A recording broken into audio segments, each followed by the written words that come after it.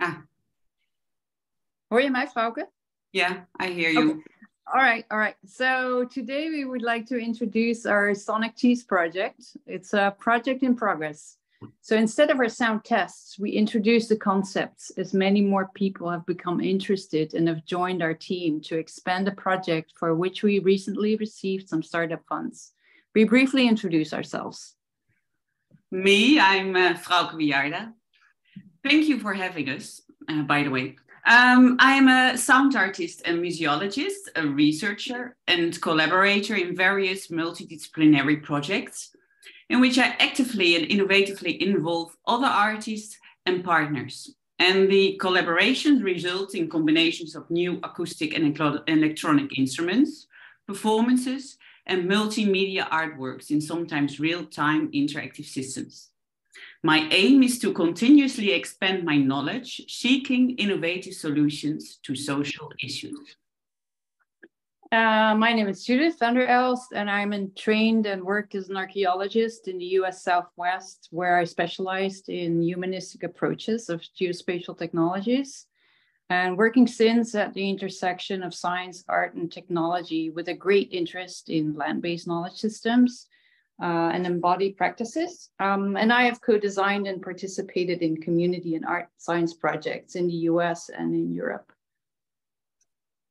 So this story starts with Judith, who for a while worked as a herder and cheesemaker and learned about the curious fact that the taste of cheese can be influenced by playing different music during the ripening process.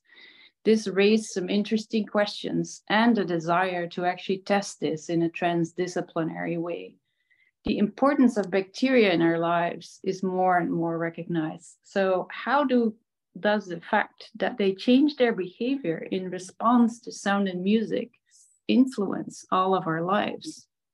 So today we discuss three main topics of the project we are developing, in which we seek to explore these questions from a curious mindset. First, the cheese body, a new life form as a mimetic of the animal stomach. Then we'll talk about the atmospheric terroir as the source of sound of embodiment. And then we talk a little bit more bacteria and sound, focused on the instruments we are designing to tune into bacterial communication.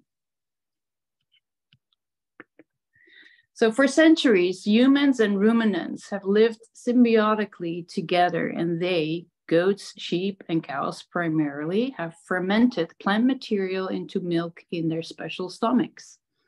How we figured out to make cheese is still not certain, but cheese curds were probably found in the stomachs of the little animals. Rennet, originally made from little goat's stomach, is used in the cheese making process to set the curdling process in motion.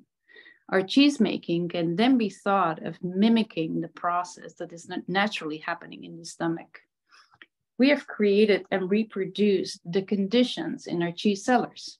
But in our project, we like to think of cheeses as very special bodies in which we can learn more about the unique relationships within and between symbionts, especially the bacteria. So bacterially rich milk is a necessity for great cheese. So even in the artisanal cheese world, we have integrated technological innovations to extract the milk from the animals and make our work a little easier. A major player or players in the whole process, however, are the bacteria that convert the fresh milk into milk products. Lactococcus lactis is a major player in this fermentation process, making the milk curdle. The advantages are clear. Foods are safe to eat, they last longer, and often taste better. Lactococcus has changed genetically over the years of human intervention, but what's still special about them is that they can live both in oxygen-rich outdoor environments and oxygen-poor stomachs where they do their work.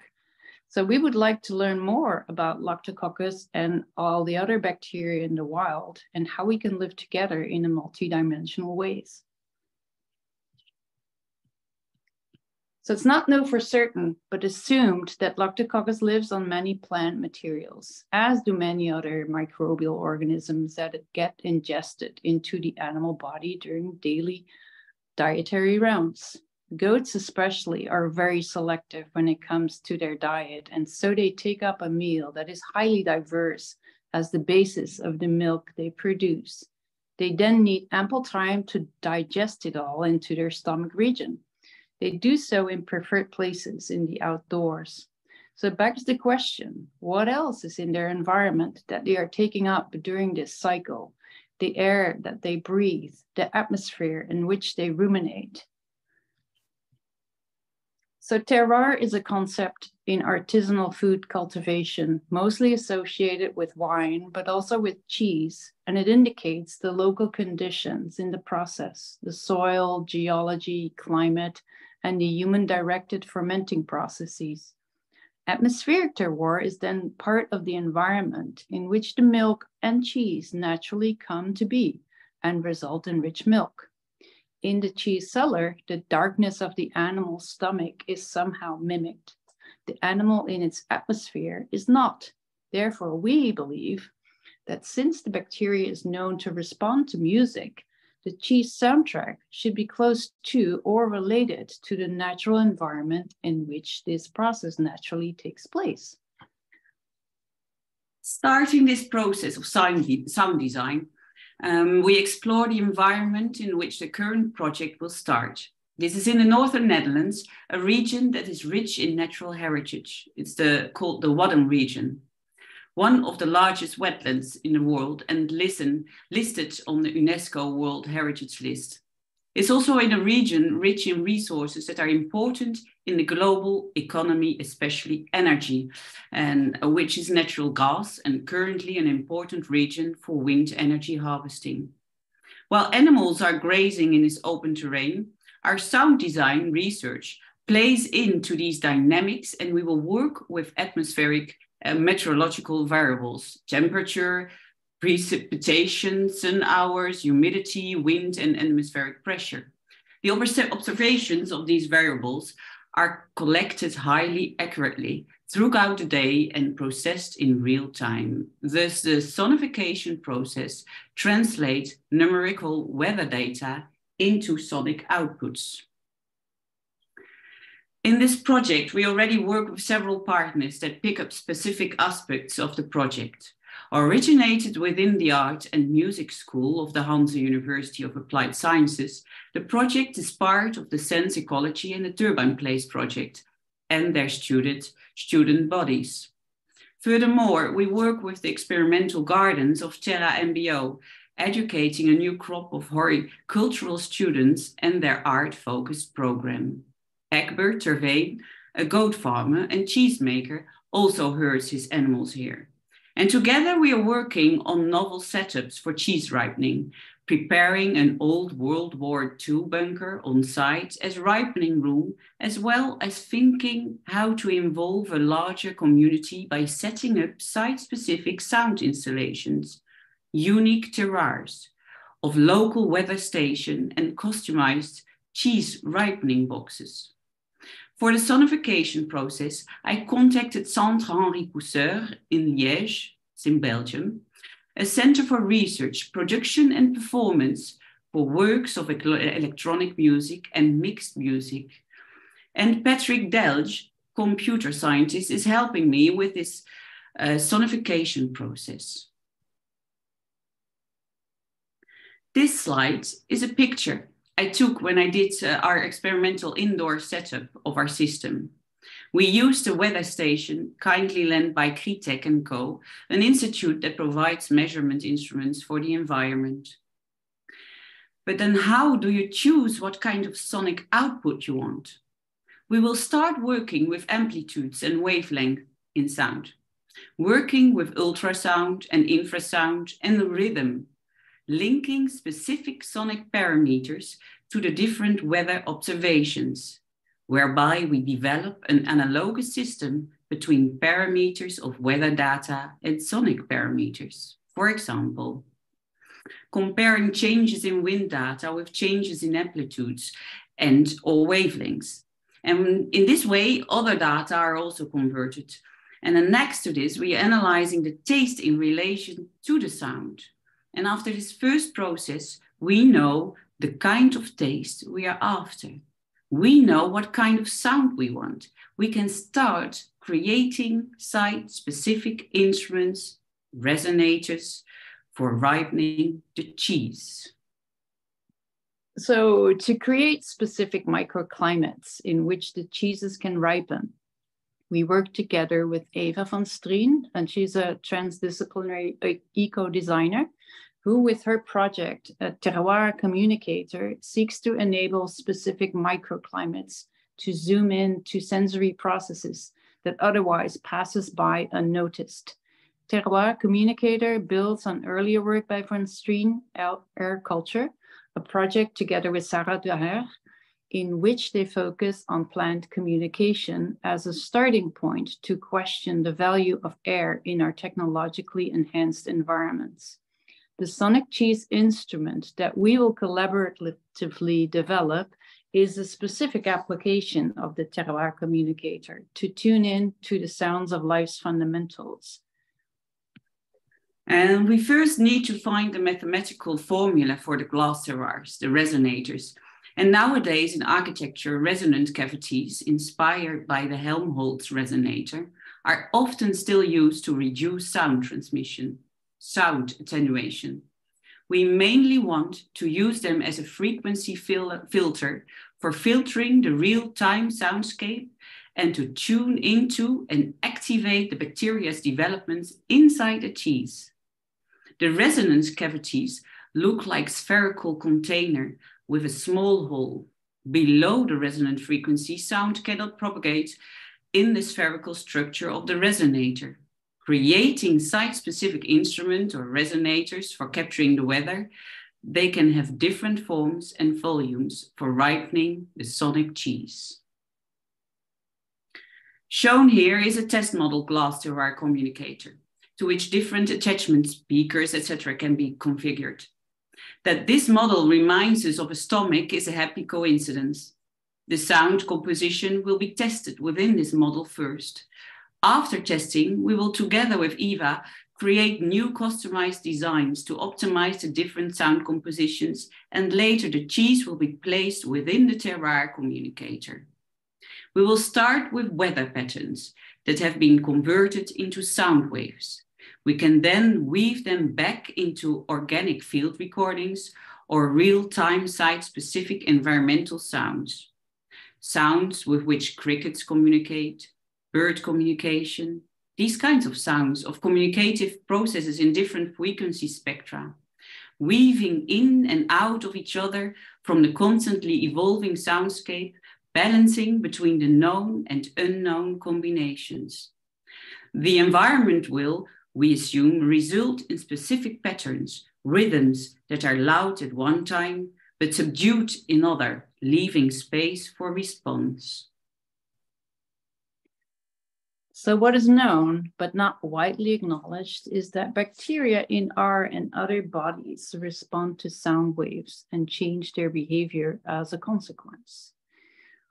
What we know is that because of this, cheese that is ripened in sonic environments will result in different tasting cheeses. With this project, we would like to make this more widely known. What we also would like is that with this extra dimension in the artisanal ripening process, we not only diversify taste, but probably also biodiversity. Taste in this project is an end result of a very interesting process. What we know is that we designed the soundtrack for this process and we can test the effect of those tracks.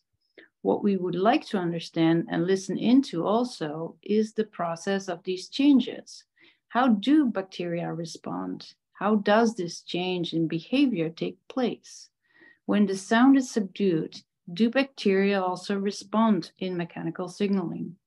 Some recent research has given us reason to believe they do.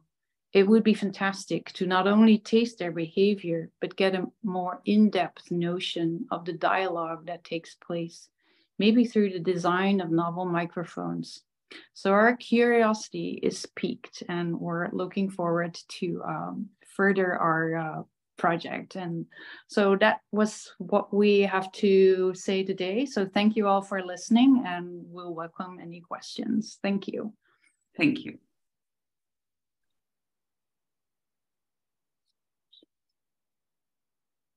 there any questions in the room?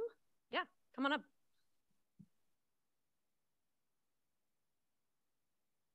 Thank you so much. That's really, really interesting. I took this class at my school that we learn about terroir through wine. I was wondering how, I guess the idea of terroir is so linked to the natural geo location and also the natural soundscape and the climate. And this is, I'm getting that this project is creating a almost artificial sonic soundscape for the cheese to ripen in it. And I'm really intrigued by this idea of atmospheric terroir and how you think, you know, of this like almost human intervention of the natural soundscape and how this almost like contradicts the original idea of terroir. Yeah. Somehow you will taste at the end also the landscape. Actually, what we would like to try even, but that's at the end, that we want to see if we do know on what kind of sounds those bacteria will react. Maybe the bacteria will respond, so they will create their own natural sound environment inside this terroir. That's the that would be nice to discover. We don't know yet. No, we don't know. And so the original tests that were done with the cheeses were done, you know, Western music mostly. Classical music, so we know they're responding to it. So we would like to move more into how can we translate data that's out there into soundtracks. But we're also thinking of how can we, after that, do more with the sounds that we can capture in a different way, for instance, by placing different instruments in the landscape or facilitating sounds. Do you want to say something more about that, Frouke, on how we can capture sound in different ways? Of course, we start with ripening those cheeses in really artisanal boxes, wooden boxes, and we translate the sound of the weather into pure sound, maybe sinus tones, and then we see how the cheese will taste. And then what would be perfect, that you make these glass stomachs where the cheese can be ripened in. If you really can tune into those cheese and those bacteria, because that's what Helmholtz resonators are doing. If you have the right measurements, you can keep the right wavelength inside, and then you have already an instrument, and that's really an acoustic instrument. Actually, you don't need then the data anymore of the weather in a way. So, and of course you can play with other kind of instruments, maybe with kites, with strings who also vibrate by the wind, and this sound you can put into the cheese. We can go really wild. You can make a lot of wind instruments, which already have been done before. Thinking of the Aeolian wind harps. So yeah, there are a lot of possibilities.